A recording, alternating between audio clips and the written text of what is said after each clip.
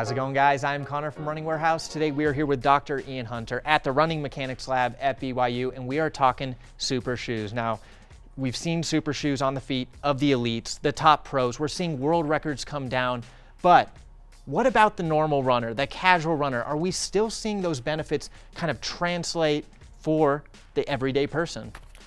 It seems to really be a benefit to everybody that puts them on.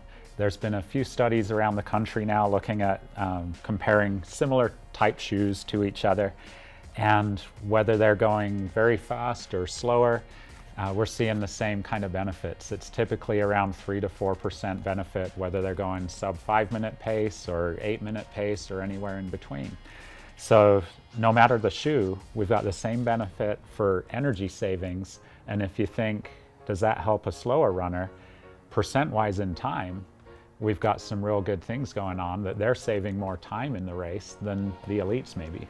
Now, for certain runners that are maybe doing courses with lots and ups and downs, are you seeing better benefits in efficiency scores on the ups versus the downs?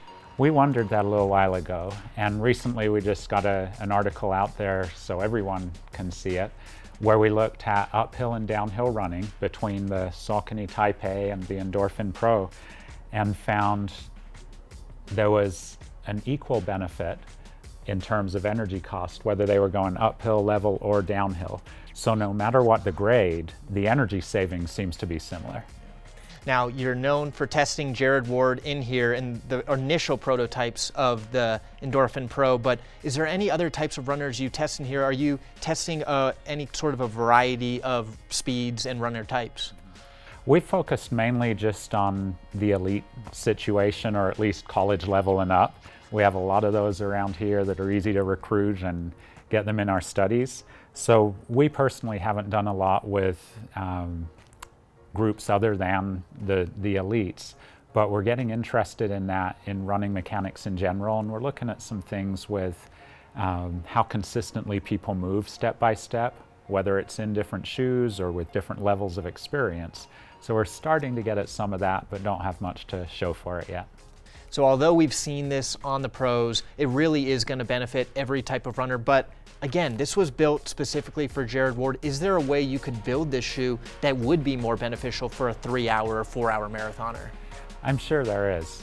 There's shoes designed for certain foot strikes and certain abilities of the person, maybe even weights of people. And typically we're not seeing that kind of customization on footwear yet.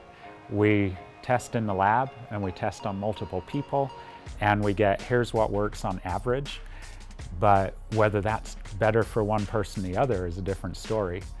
So one of the things we have found is those that spend less time on the ground for any given speed seem to get a greater benefit metabolically from the shoe. So now what do we do for those that spend a lot of time on the ground? And those are some of the future directions to look at. So the final question I have for you is there any runner who is not going to benefit for the shoe? Or if you are looking to run faster times, maybe go for an Endorphin Pro?